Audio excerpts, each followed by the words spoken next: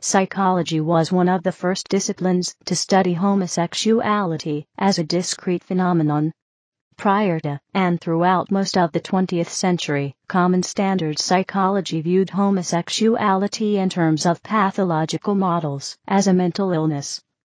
That classification began to be subjected to critical scrutiny in the research, which consistently failed to produce any empirical or scientific basis regarding homosexuality as a disorder or abnormality. As a result of such accumulated research, professionals in medicine, mental health, and the behavioral and social sciences, opposing the classification of homosexuality as a mental disorder, claimed the conclusion that it was inaccurate, and that the DSM classification reflected untested assumptions that were based on once-prevalent social norms and clinical impressions from unrepresentative samples which consisted of patients seeking therapy and individuals whose conduct brought them into the criminal justice system. Since the 1970s, the consensus of the behavioral and social sciences, and the health and mental health professions globally is that homosexuality is a normal variation of human sexual orientation, while there remain those who maintain that it is a disorder. In 1973, the American Psychiatric Association declassified homosexuality as a mental disorder. The American Psychological Association Council of Representatives followed in 1975. Thereafter other major mental health organizations followed, and it was finally declassified by the World Health Organization in 1990. Consequently, while some still believe homosexuality is a mental disorder, the current research and clinical literature demonstrate that same-sex sexual and romantic attractions, feelings, and behaviors are normal and positive variations of human sexuality, reflecting the official positions of the American Psychiatric Association and the American Psychological Association. Historical background. The view of homosexuality as a psychological disorder has been seen in literature since research on homosexuality first began. However, psychology as a discipline has evolved over the years in its position on homosexuality. Current attitudes have their roots in religious, legal and cultural underpinnings. In the early Middle Ages, the Christian Church tolerated, or at least ignored, homosexuality. However, by the end of the 12th century, hostility towards homosexuality began to emerge and spread through Europe's secular and religious institutions. There were official expressions condemning the unnatural nature of homosexual behavior in the works of Thomas Aquinas and others. Until the 19th century, homosexual activity was referred to as unnatural, crimes against nature, sodomy or buggery, and was punishable by law, and even death. As people became more interested in discovering the causes of homosexuality, medicine and psychiatry began competing with the law and religion for jurisdiction. In the beginning of the 19th century, people began studying homosexuality scientifically.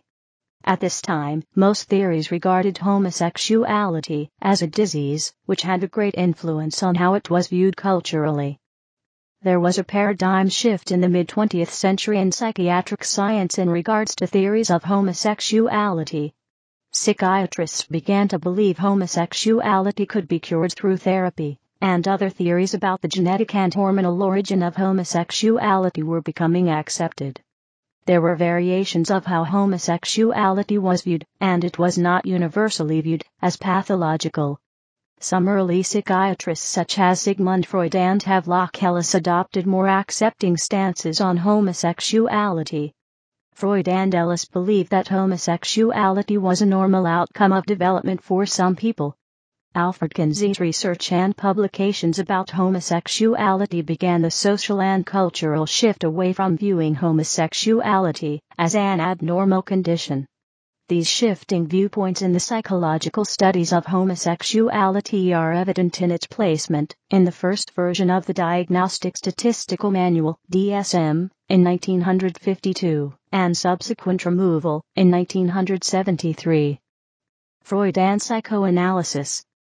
Sigmund Freud's views on homosexuality were complex.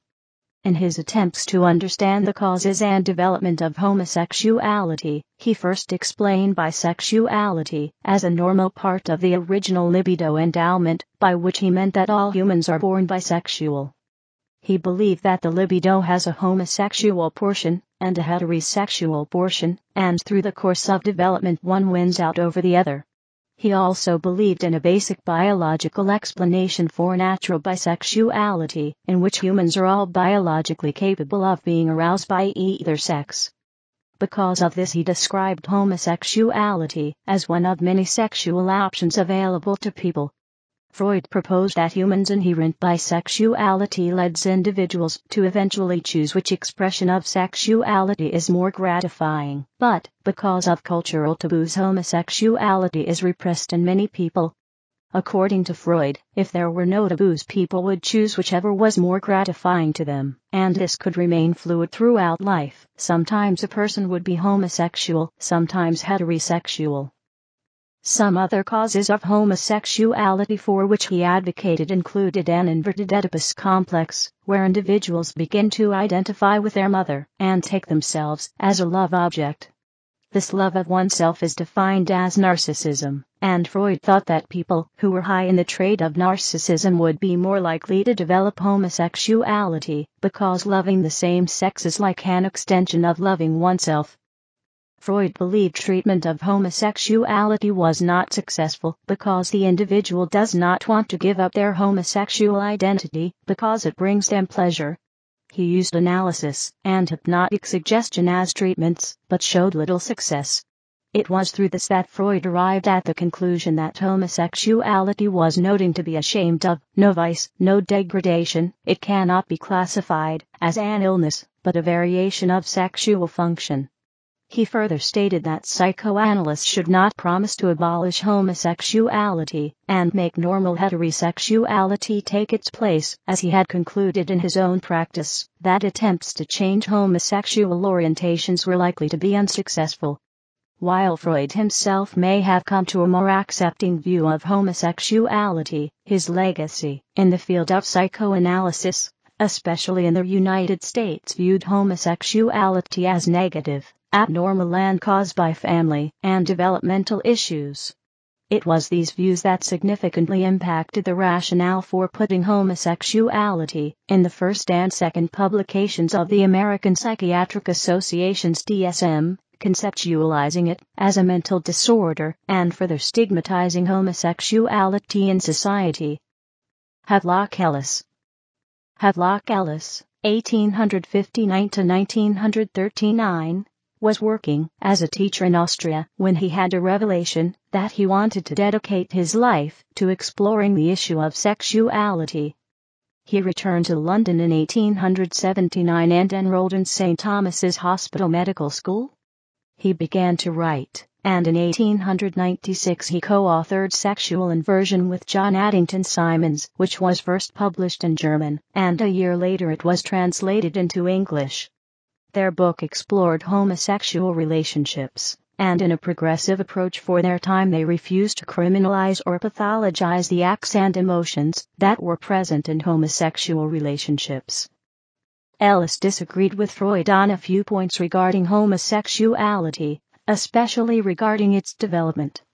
He argued that homosexuals do not have a clear-cut Oedipus complex, but they do have strong feelings of inadequacy, born of fears of failure, and may also be afraid of relations with women. Ellis argued that the restrictions of society contributed to the development of same-sex love. He believed that homosexuality is not something people are born with, but that at some point humans are all sexually indiscriminate, and then narrow down and choose which sex acts to stick with. According to Ellis, some people choose to engage in homosexuality, while others will choose heterosexuality. He proposed that being exclusively homosexual is to be deviant, because the person is a member of a minority, and therefore statistically unusual, but that society should accept that deviations from the normal were harmless, and maybe even valuable. Ellis believed that psychological problems arose not from homosexual acts alone, but from when someone psychologically harms himself by fearfully limiting his own sex behavior. Ellis is often attributed with coining the term homosexuality, but in reality he despised the word because it conflated Latin and Greek roots, and instead used the term invert in his published works. Soon after Sexual Inversion was published in England, it was banned as lewd and scandalous. Ellis argued that homosexuality was a characteristic of a minority, and was not acquired, or a vice, and was not curable. He advocated changing the laws to leave those who chose to practice homosexuality at peace, because at the time it was a punishable crime. He believed societal reform could occur, but only after the public was educated. His book became a landmark in the understanding of homosexuality. Alfred Kinsey. Alfred Charles Kinsey, 1894 to 1956, was a sexologist who founded the Institute for Sex Research, which is now known as the Kinsey Institute for Research in Sex, Gender, and Reproduction. His explorations into different sexual practices originated from his study of the variations in mating practices among wasps. He developed the Kinsey scale, which measures sexual orientation in ranges from 0 to 6, with 0 being exclusively heterosexual, and 6 being exclusively homosexual. His findings indicated that there was great variability in sexual orientations.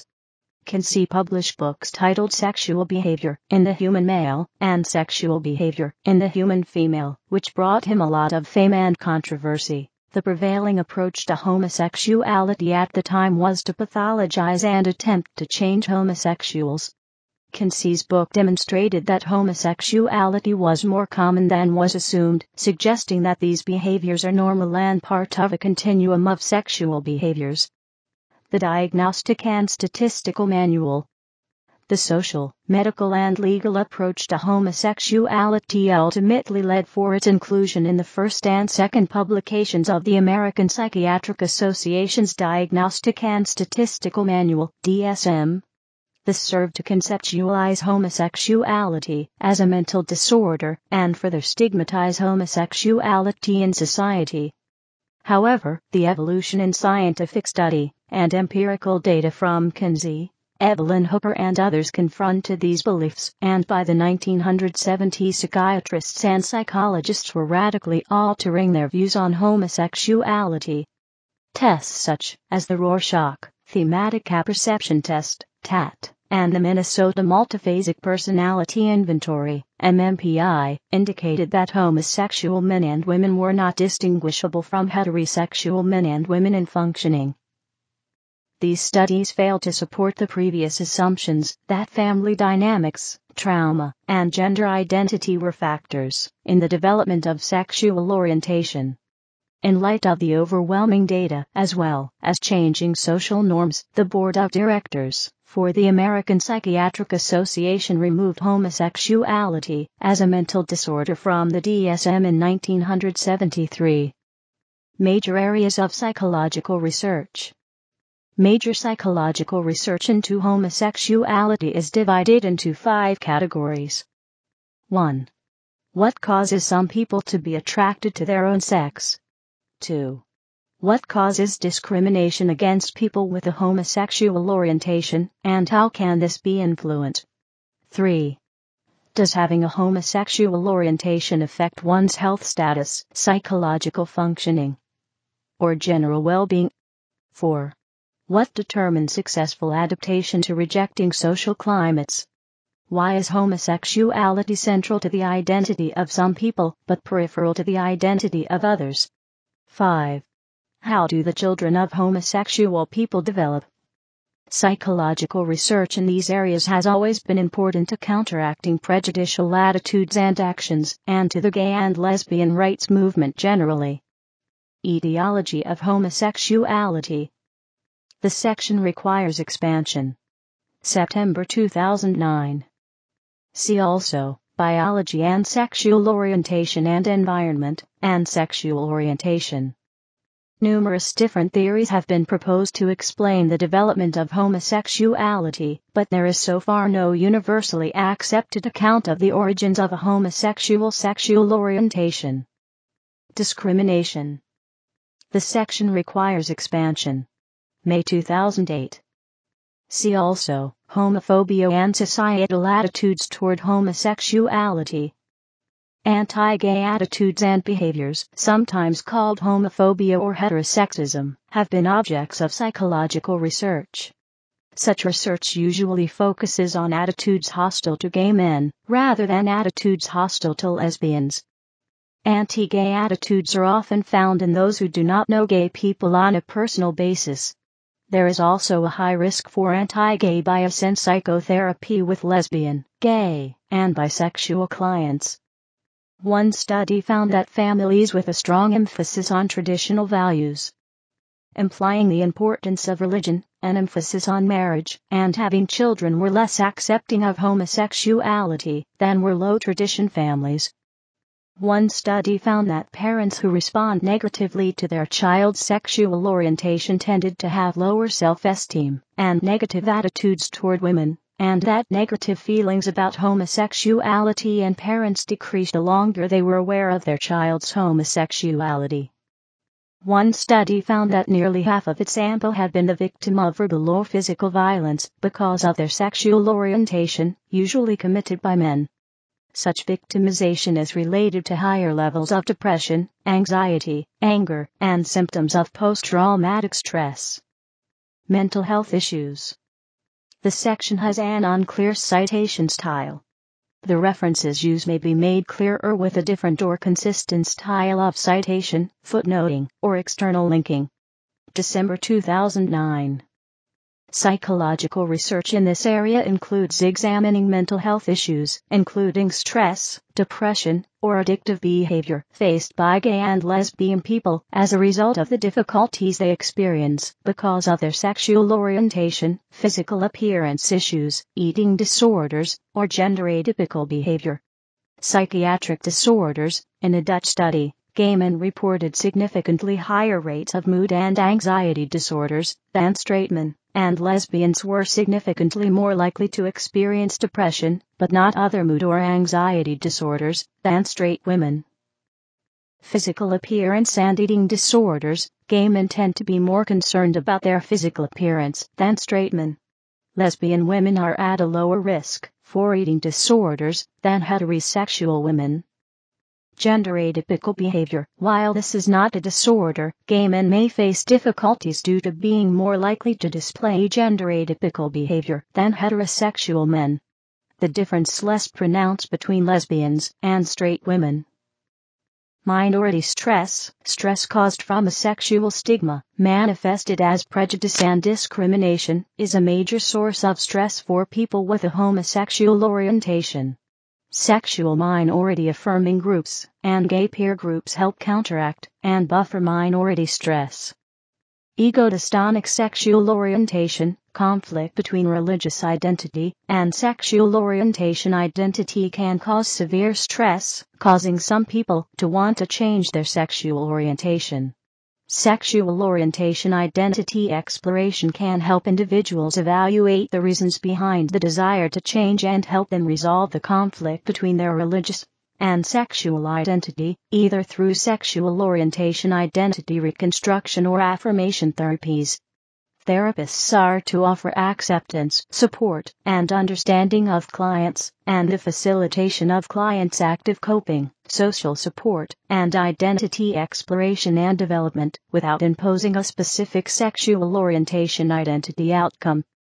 Ego-dystonic sexual orientation is a disorder where a person wishes their sexual orientation were different because of associated psychological and behavioral disorders.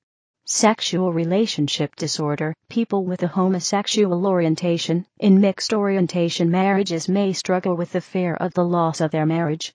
Therapists should focus exploring the underlying personal and contextual problems, motivations, realities, and hopes for being in, leaving, or restructuring the relationship, and should not focus solely on one outcome such as divorce or marriage. Sexual relationship disorder is a disorder where the gender identity or sexual orientation interferes with maintaining or forming of a relationship. Suicide.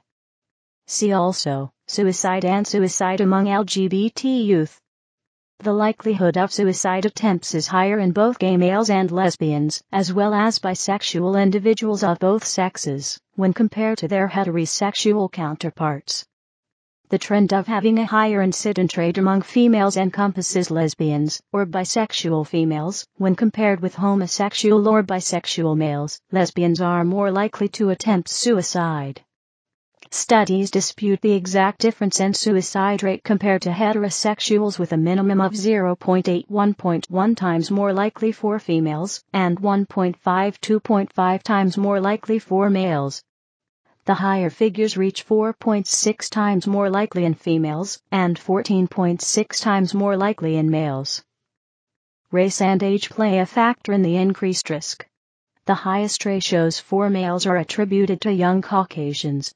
By the age of 25, their risk is more than halved. However, the risk for black gay males at that age steadily increases to 8.6 times more likely. Over a lifetime, the increased likelihoods are 5.7 times for white and 12.8 for black gay and bisexual males.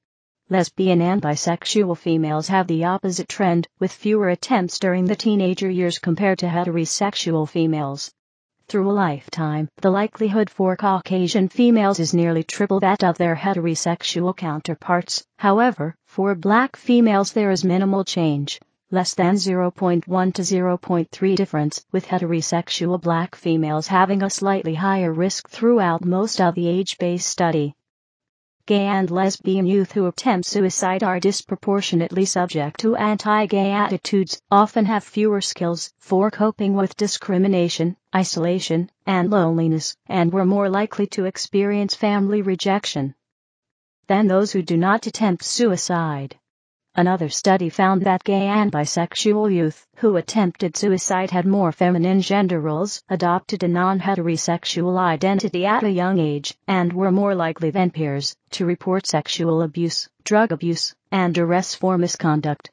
One study found that same-sex sexual behavior, but not homosexual attraction or homosexual identity, was significantly predictive of suicide among Norwegian adolescents.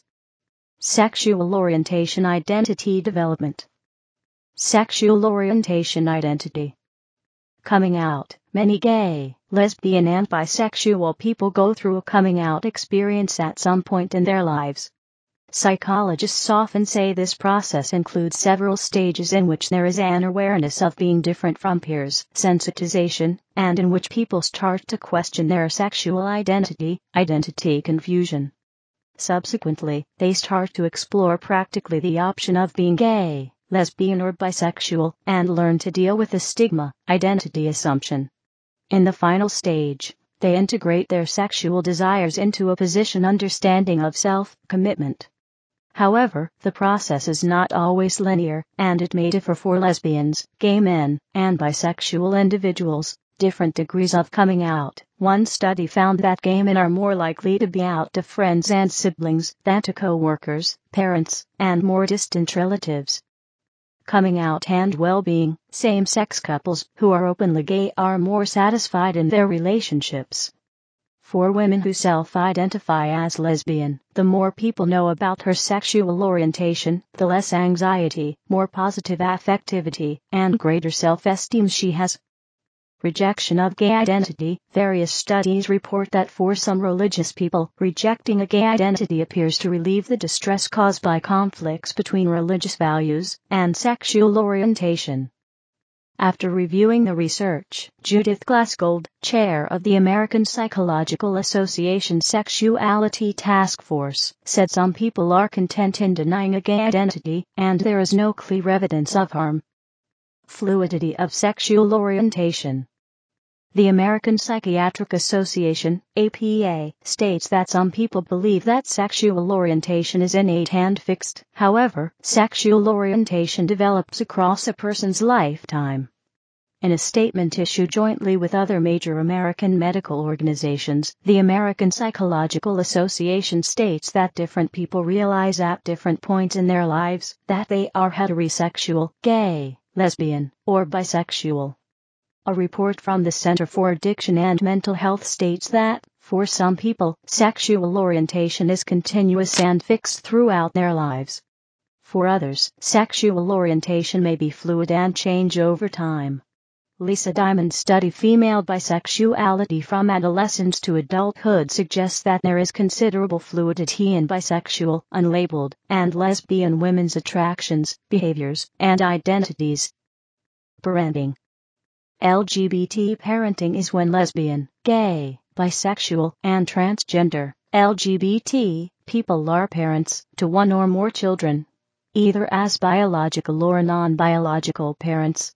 Gay men have options which include foster care, variations of domestic and international adoption, diverse forms of surrogacy, whether traditional or gestational, and kinship arrangements, wherein they might co-parent with a woman or women with whom they are intimately, but not sexually involved.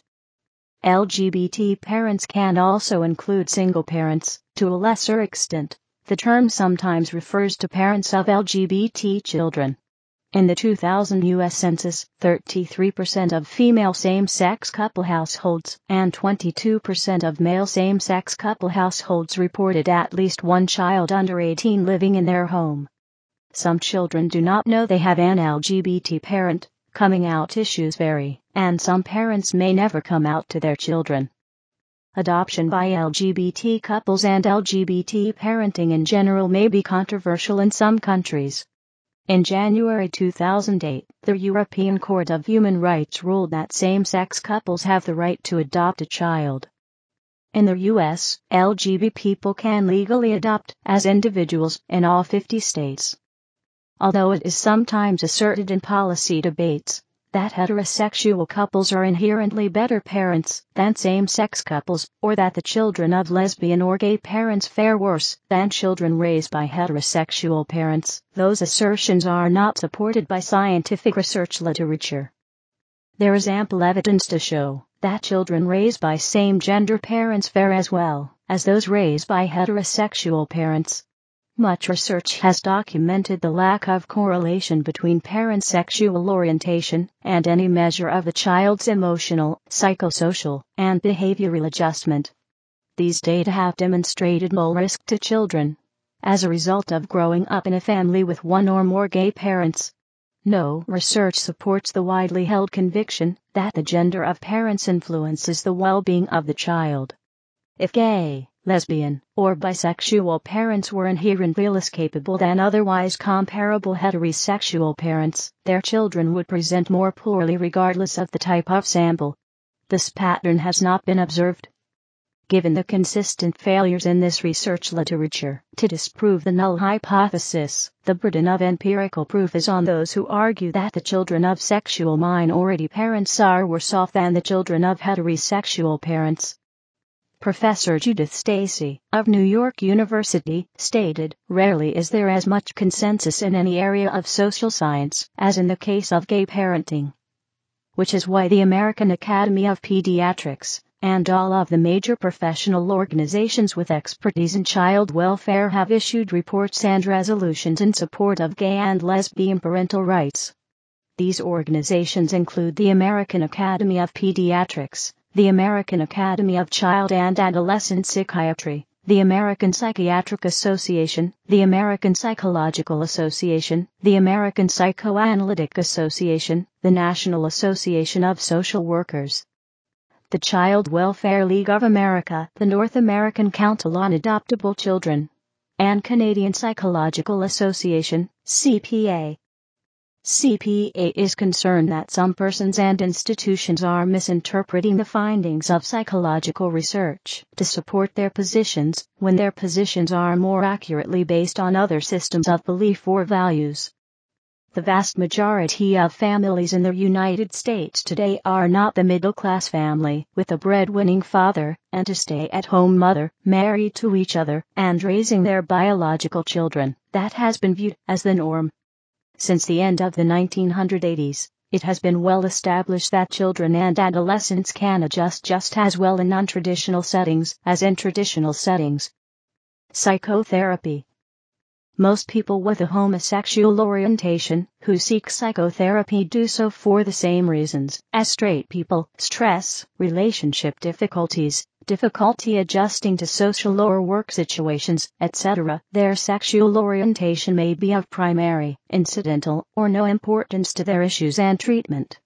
Regardless of the issue that psychotherapy is sought for, there is a high risk of anti-gay bias being directed at non-heterosexual clients. Relationship counseling. See also, relationship counseling. The section requires expansion. October 2009. Most relationship issues are shared equally among couples regardless of sexual orientation, but LGBT clients additionally have to deal with homophobia, heterosexism, and other societal oppressions. Individuals may also be at different stages in the coming out process. Often, same-sex couples do not have as many role models for successful relationships as opposite-sex couples. There may be issues with gender role socialization that does not affect opposite-sex couples. A significant number of men and women experience conflict surrounding homosexual expression within a mixed orientation marriage. Therapy may include helping the client feel more comfortable and accepting of same-sex feelings and to explore ways of incorporating same-sex and opposite-sex feelings into life patterns. Although a strong homosexual identity was associated with difficulties in marital satisfaction, viewing the same-sex activities as compulsive facilitated commitment to the marriage and to monogamy. Gay affirmative psychotherapy.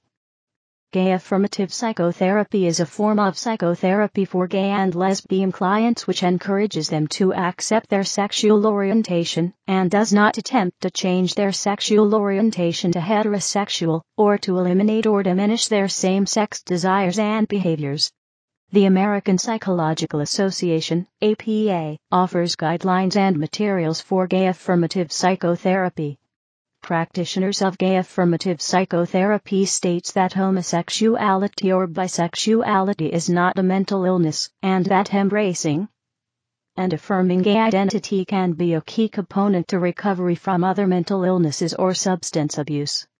Some people may find neither gay affirmative therapy nor conversion therapy appropriate. However, clients whose religious beliefs are inconsistent with homosexual behavior may require some other method of integrating their conflicting religious and sexual selves. Sexual orientation identity exploration.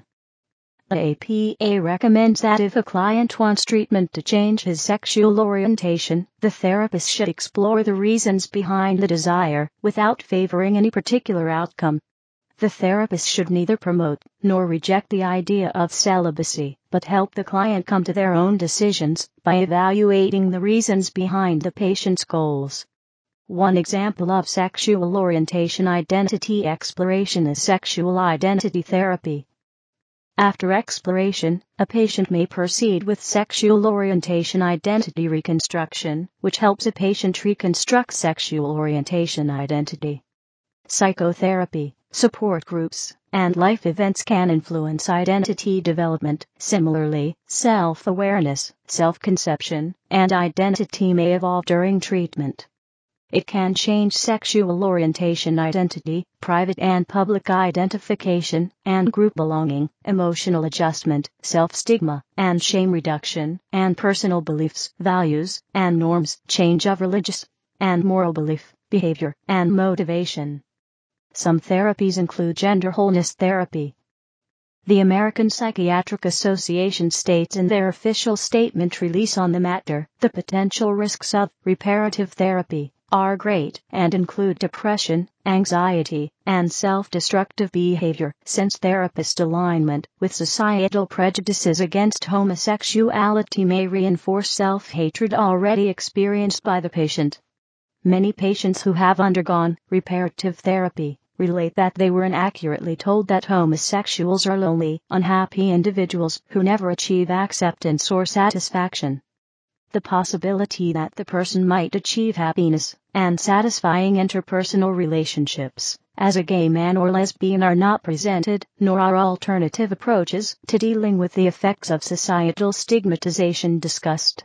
APA recognizes that in the course of ongoing psychiatric treatment, there may be appropriate clinical indications for attempting to change sexual behaviors. The American Psychological Association aligns with this in a resolution. It urges all mental health professionals to take the lead in removing the stigma of mental illness that has long been associated with homosexual orientation. Conger, 1975, page 633. And therefore be it further resolved that the American Psychological Association opposes portrayals of lesbian, gay, and bisexual youth and adults as mentally ill due to their sexual orientation, and supports the dissemination of accurate information about sexual orientation and mental health, and appropriate interventions in order to counteract bias that is based in ignorance or unfounded beliefs about sexual orientation. The American College of Pediatrics advises people struggling with their sexuality, you are normal. Homosexuality is not a mental disorder. All of the major medical organizations, including the American Psychiatric Association, the American Psychological Association, and the American Academy of Pediatrics agree that homosexuality is not an illness or disorder, but a form of sexual expression. No one knows what causes a person to be gay, bisexual, or straight. There probably are a number of factors. Some may be biological. Others may be psychological. The reasons can vary from one person to another.